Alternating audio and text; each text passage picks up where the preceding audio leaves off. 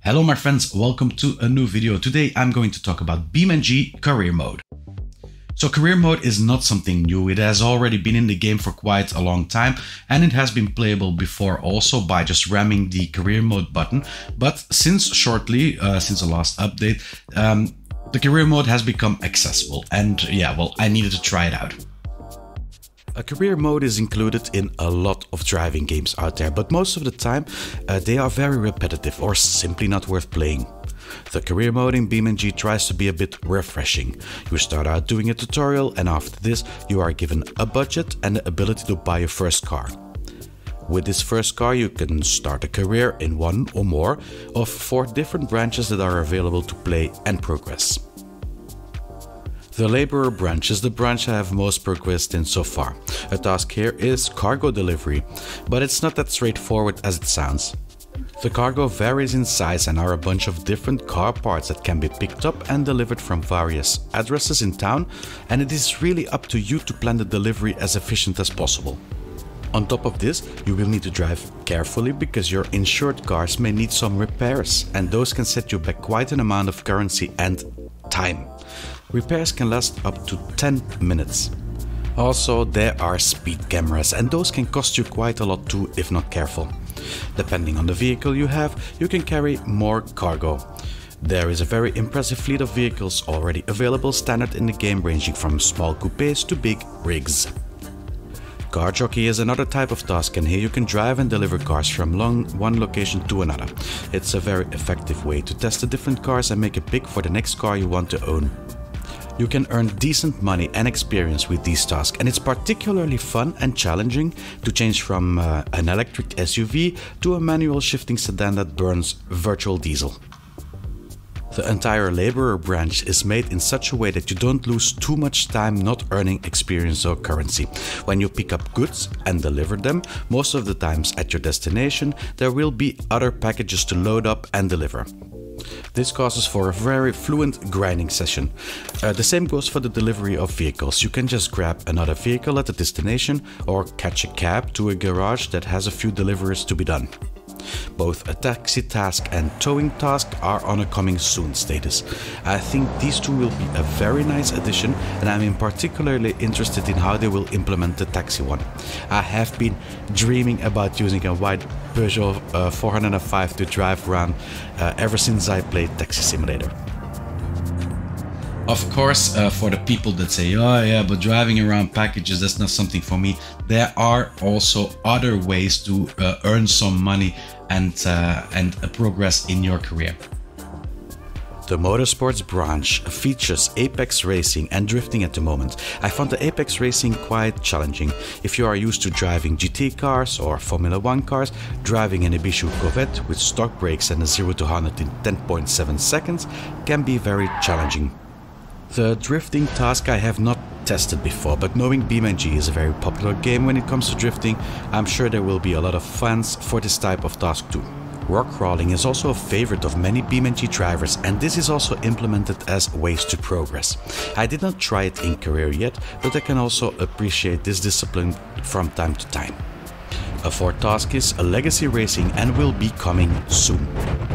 In the specialized branch there are law enforcement missions. Again, a very popular type of driving, and fantastic that it is included in the career mode. You can perfect your different law enforcement techniques. The task I played in this was making another car stop and hold them in place for 5 seconds without causing too much damage to the provided cop car. Those who have a bit of experience in this will know how to go around and get this done. I myself needed a few tries, but finally got the car turned and stopped. You can also use custom police cars, which is an extra bonus. It are all scenarios, so no free roam and roleplay possibility for this type of tasks yet. It's the only branch to have just one category of tasks, but there are paramedics, private security and stunt driver coming soon. Again, here 3 very different options to keep things a bit fresh. A last set of tasks would be the adventure mode, and this is where the unclassified tasks will be dropped. Here there are mini games like playing bowling with your car. There are also some parking techniques and criminal tasks. The latter I have not played yet, but I'm sure it will be interesting too. Coming soon here are the crash derbies, which makes me dream again of the glorious times I had in the Destruction Derby game. And the last section here is Havoc mode, which will probably be some sort of Burnout 3 takedown clone, or at least that is what I would hope it to be. I believe this is one, if not the most impressive career mode I have ever seen in a driving simulation game. And if this is not already enough, there are other aspects that are also available to make the entire career more interesting. There is the tuning aspect, which will allow you to replace certain parts with other performance parts. If you want to drive your Ibishu without doors and a hood, no problem, just take them off. Adding a spoiler and body kit also belongs to the possibilities in this game.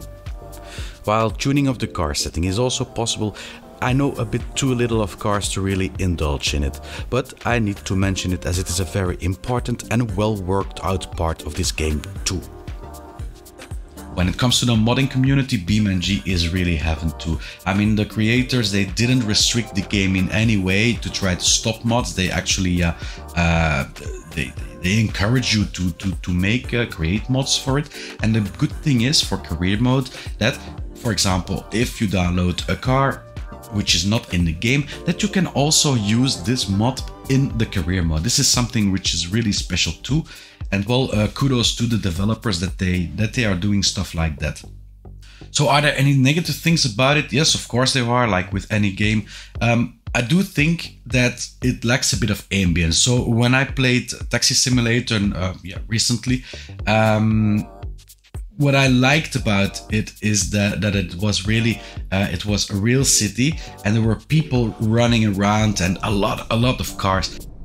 The integration of people and decent AI traffic is not a given, of course, both from a programming point of view and for the hardware needed to make it work. Another thing would be a day and night cycle.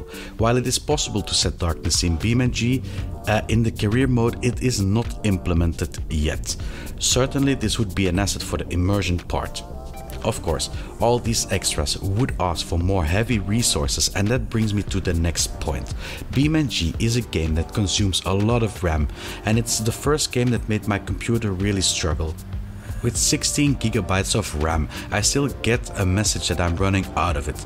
Now this isn't surprising really if you objectively look at the complexity of the game, but it's still something that people might struggle with.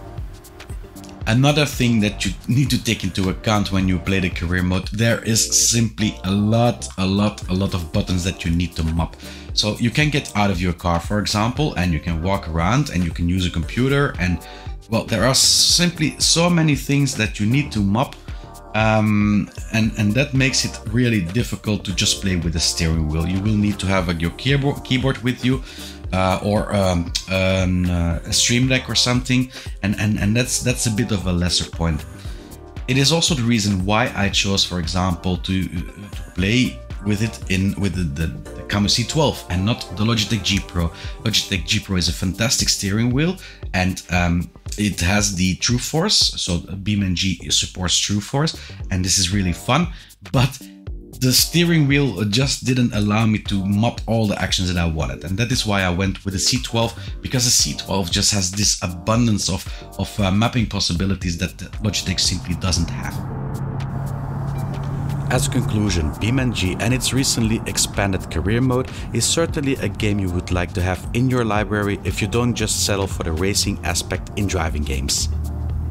The scope of different driving simulations represented in BeamNG is absolutely impressive, and I honestly think it can call itself the ultimate driving simulator.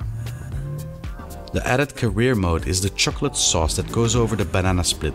It just combines all the elements and creates a very fun, fluent and fresh environment for us drivers. And the best part of it, you are not bound to a monthly subscription. You pay €24.50 at this moment, and a lot of the mods are offered to you for free by the amazing BeamNG community. An absolute bargain. Mind you that this is early access and that BeamNG.drive has been in this stage since 2015, but don't let that status fool you. You get a very expanded package already that outshines many other fully released driving simulators out there. A last thing to add, if there is interest in seeing me make some videos about certain mods in BeamNG, leave me a comment with what type of mod you would love to see. If you create mods and want to have me test it and feature it in a video, also just drop me a comment. Thank you all for watching. I hope you had something from this video. Please leave a like if you did, subscribe if you want to see more videos, and I will see you all next one. Bye bye.